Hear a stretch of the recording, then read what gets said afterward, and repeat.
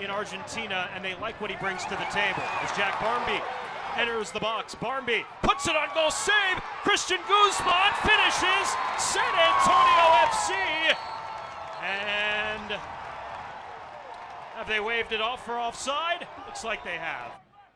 Never really got on track for a club that had 68 goals. Lang enters the box. Lang puts it across the base and goal, and San Antonio FC is on the board.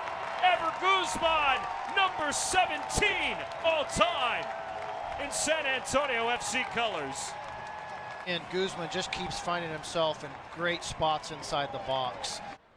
Musa turning Aguinaga for Solomon Asante.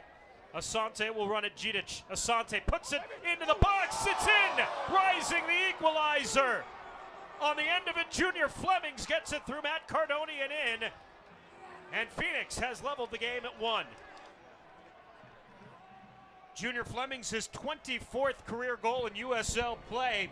29-year-old in his 11th season. Just operates so well in that holding midfield position. Billy Forbes able to elude the challenge on the outside.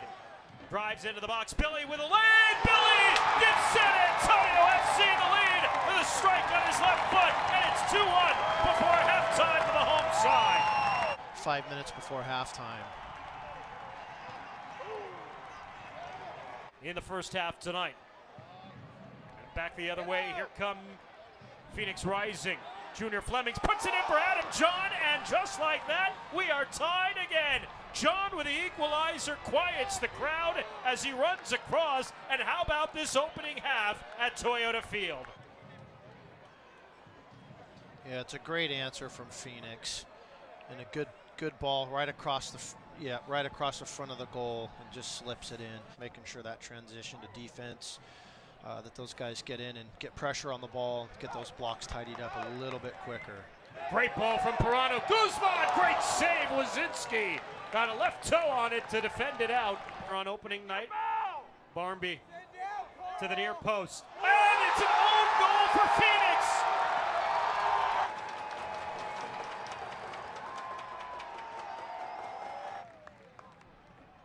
Here's Dia. Dia towards the back post. Cardoni gets up top over Jahn. Put back to the opposite post. Johnson brings it down. The equalizer for Jason Johnson. It's stoppage time. He levels the game at 3. May have stolen 2 points from the home side tonight. Yeah, again, Phoenix gets that ball out wide like we talked about and puts dangerous balls in the box. Asante plays short. Vega looks inside the box. One last strike there for Dia Arai. And both these teams deserve it of 1 point. And that is how they will finish level at 3 apiece tonight at Toyota Field. A wild opening night match where it looked like San Antonio had 3 in the bank.